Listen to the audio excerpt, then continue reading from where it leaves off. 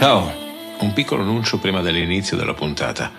Su Spotify si è chiuso il sondaggio Vota il tuo eroe preferito della Guerra di Troia. Nella classifica finale Paride col 2,9% raccatta pochissimi voti, mentre fanno benino Aiace e Diomede al 7,3%. Odisseo fa la sua figura con il 16,1%, ma stravincono a pari merito Patroclo ed Ettore con il 24,1% dei voti ciascuno, staccando Achille solo terzo a 18,2%. Grazie a chi ha partecipato. Sono anche fioccati i commenti al vetriolo. Desidero ringraziare i mecenati che su Tipeee supportano questo podcast entrando anima e cuore nel progetto. Giacomo è una anonima supporter. Grazie anche ad Andrea, Fabio e Gioele. Grazie anche a Speranza per la strada fatta insieme. Diventa anche tu parte di questa avventura. Supporta questo podcast andando su Tipeee usando il link in descrizione. Ed ora, Achille deve morire.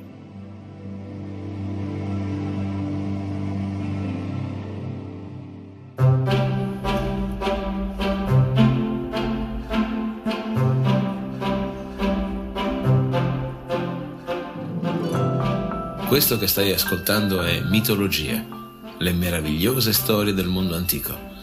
Sono Alessandro Gelain, insegnante di filosofia, psicologia e scienze umane. Se vorrai stare in mia compagnia, ti offrirò le storie più interessanti della mitologia greca e romana. Il mito ha ancora molto da insegnarci e talvolta, come uno specchio, è capace di mostrare meglio a noi stessi quello che siamo. Puntata numero 181. Achille deve morire. Prima parte.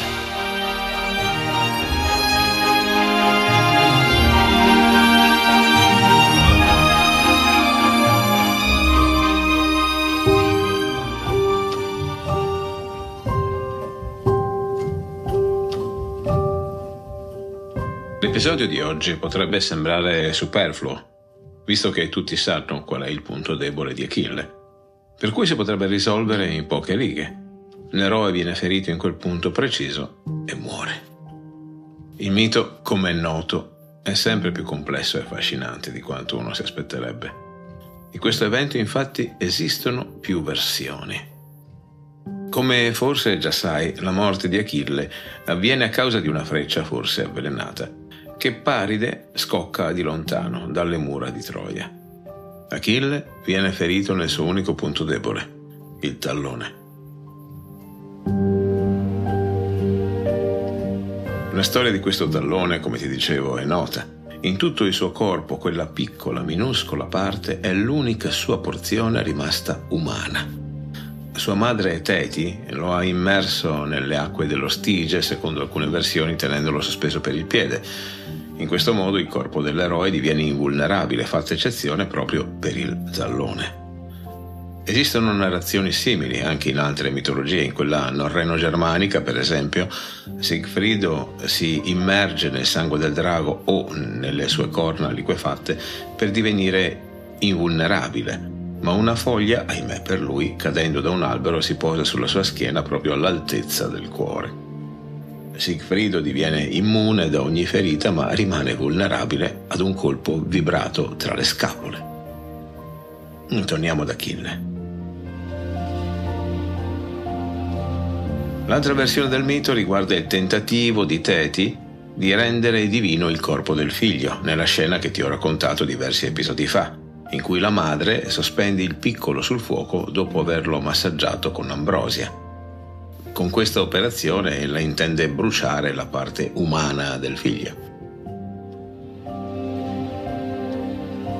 Sempre nel mito ricorderai certamente come una simile operazione venga compiuta anche da Demetra, mentre in incognito sta andando alla ricerca della figlia Persefone. E come accadde a Demetra, anche Teti viene interrotta nel bel mezzo del rito, lasciando una parte umana e debole nel suo amato figlio. La divinità indispettita svanisce nell'aria. Il padre Peleo, che ha salvato il figlio dal fuoco, si ritrova però con il corpicino in tristi condizioni. Il tallone per il quale la madre lo reggeva sul fuoco è infatti bruciacchiato, ustionato e perciò irreversibilmente danneggiato. Il piccolo è condannato alla zoppia per la vita. Fortunatamente uno dei più cari amici di Peleo è il centauro Chirone, saggio ed esperto in tutte le discipline, compresa quella medica. Chirone sa come curare Achille.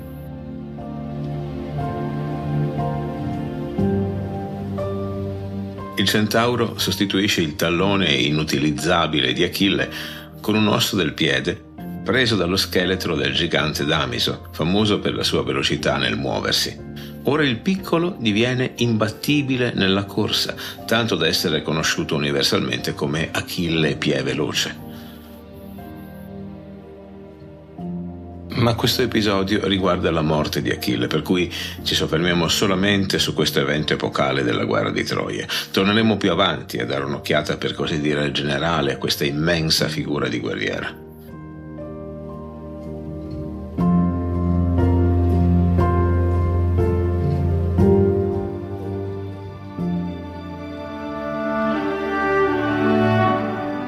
La versione della morte di Achille più nota è quella che ci viene da Ovidio, poeta del I secolo d.C. nelle Metamorfosi. Secondo il poeta, l'unica parte vulnerabile del corpo di Achille è proprio il tallone, l'unico suo punto debole, ed è proprio qui che una freccia puntata da Apollo e scoccata da Paride riesce a trafiggerlo. Il guerriero greco cade a terra, come se una volta colpito in quel peculiare punto tutto il suo corpo avesse perso l'invulnerabilità. Achille muore colpito da lontano con l'arma dei codardi, l'arma di coloro che non osano scendere in campo per affrontare un duello corpo a corpo, l'arma del pavido rapitore di una sposa greca.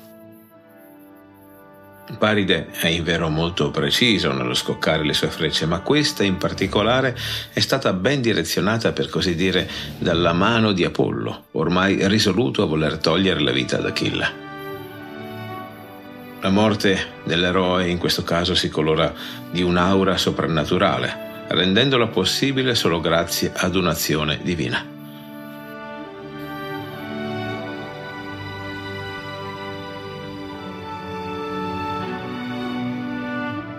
Quinto di Smirne ci offre una scena veramente potente. Achille, infuriato per la morte di Antiloco, figlio di Nestore, re di Pilo, e soprattutto suo grande amico, attacca Troia sfidando truppe ardimentose che osano affrontarlo. Apollo gli intima di ritirarsi, vuole farlo allontanare dalle mura di Troia, ma Achille è sordo alle richieste del dio e lo sfida addirittura a impedirgli di sterminare il nemico. Apollo, irato, lo ferisce con una freccia al tallone, consegnandolo a morte certa. Achille si sfila l'amaro dardo dalla caviglia e lo getta via. Il sangue esce a fiotti, bruno, nero e impetuoso da quella piccola ferita. La freccia gettata via non arriva a toccare terra. Sale al cielo al seguito di Apollo, che mai non sia che un'arma divina rimanga nelle mani degli uomini. Achille, come un leone, urla la sua ira e uccide quanti più troiani può, maledicendo il pavido arciere che non ha voluto affrontarlo in campo aperto.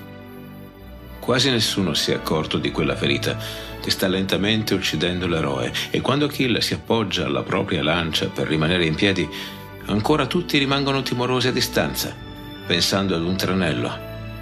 Poi, improvvisamente, come una montagna che cade sulla pianura, Achille si accascia a terra, abbandonando questa vita.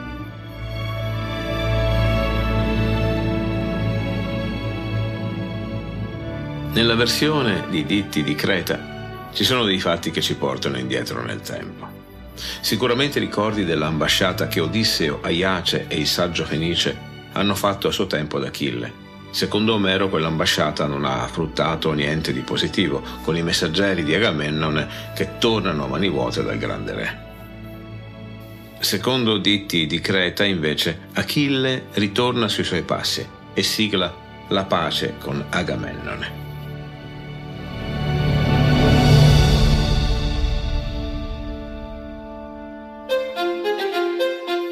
L'inverno è alle porte e i duelli, come i grandi scontri, vengono sospesi. È una caratteristica delle campagne belliche del passato, a rispettare una tregua invernale. È qualcosa di peculiare e di cavalleresco, se vuoi. Durante l'inverno le operazioni di guerra vengono sospese e i due schieramenti stanno tranquilli e sicuri nei loro quartieri, senza temere incursioni o attacchi a sorpresa. Si possono attraversare addirittura le zone occupate dagli avversari, senza temere alcunché e senza lasciapassare. C'è un tratto di nobiltà in questo atteggiamento di rispetto della tregua. Oltre alla pausa invernale, intorno a Troia esistono delle zone franche in cui non si combatte, perimetri rispettati da entrambi gli schieramenti. Uno di questi è di certo il tempio di Apollo Timbreo. Qui greci e troiani vanno in tempi alternati a pregare e a portare sacrifici senza temere un attacco o un agguato. Il tempio di Apollo infatti è universalmente sacro e nessuna azione che vada contro la santità di quel luogo potrebbe essere perdonata dal Dio. È in questo luogo, è su questa terra consacrata che Achille tempo prima ha ucciso il giovane Troilo, principe di Troia. Un oracolo aveva vaticinato che se il giovane fosse giunto a compiere 20 anni, Troia non sarebbe mai caduta. Achille, in missione, va ad uccidere l'ignaro Troilo. Come già sai, Troilo arriva al tempio accompagnato dalla sorella Polissena e Achille, pur innamorato del giovane, lo uccide davanti agli occhi della giovinetta. Polissena giura a se stessa che cercherà soddisfazione al suo desiderio di vendetta per l'ignominiosa morte del fratello.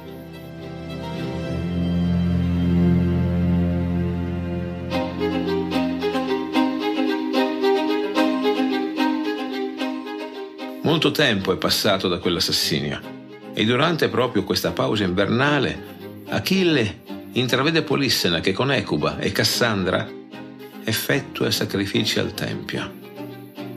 Le 3 donne, secondo i riti di quella popolazione, indossano corone e ornamenti e pregando agitano i loro capelli sciolti. Achille si innamora di Polissena.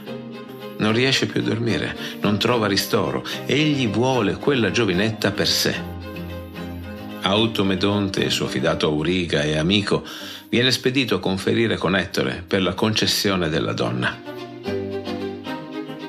Ettore manda in risposta che Priamo concederà la mano di Polissena al principe di Ftia solo se Achille tradirà e consegnerà tutto l'esercito acheo nelle mani di Troia.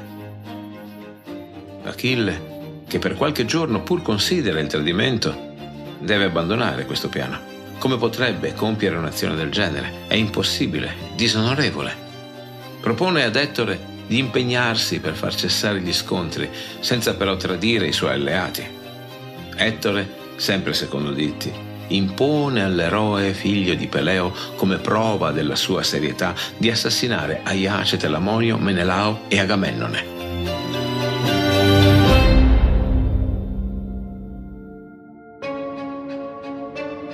Achille, irato, manda a dire che non solo non ucciderà il cugino, ma farà volentieri a pezzi lui, Ettore, in uno scontro leale alla prima occasione. Ma in realtà, nel suo cuore, Achille considera fino a quale punto può arrivare per avere Polissena. Automedonte confida le sue preoccupazioni a Patroclo e ad Aiace, che iniziano a tenere d'occhio Achille. L'eroe di Ftia, infine, in un confronto a cuore aperto con Agamennone e Menelao, svela il tormento del suo animo. I 2 re lo rinfrancano, asserendo che alla ripresa delle ostilità con l'ineluttabile caduta di Troia, Polissena potrà essere sua senza tanto parlamentare.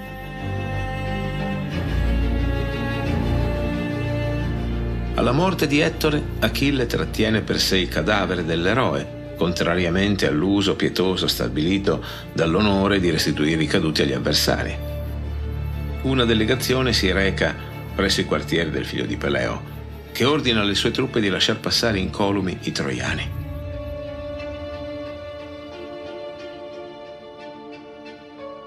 Con Priamo, in questa ricostruzione, si trovano anche Andromaca e Polissena.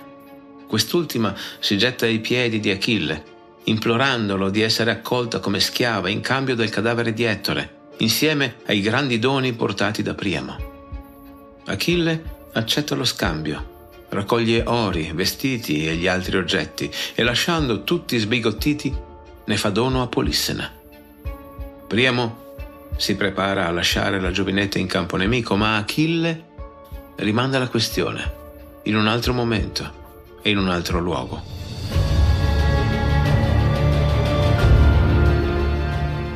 Polissena se ne va con il padre e tutto il seguito, trasportando il corpo dell'amato fratello sul carro. Si volta a gettare un ultimo sguardo di ringraziamento ad Achille per aver accettato questa agognata restituzione. Achille coglie l'intenzione in quegli occhi verdi così profondi e languidi della giovane e rimane lì a vederla scomparire lontano.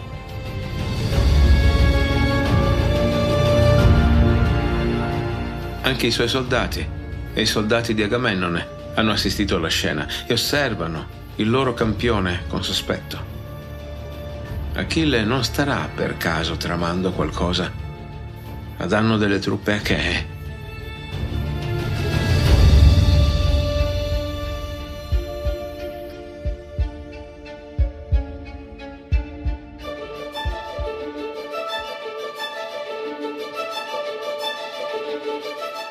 Fatti sentire. La tua opinione è l'arma segreta di questo podcast.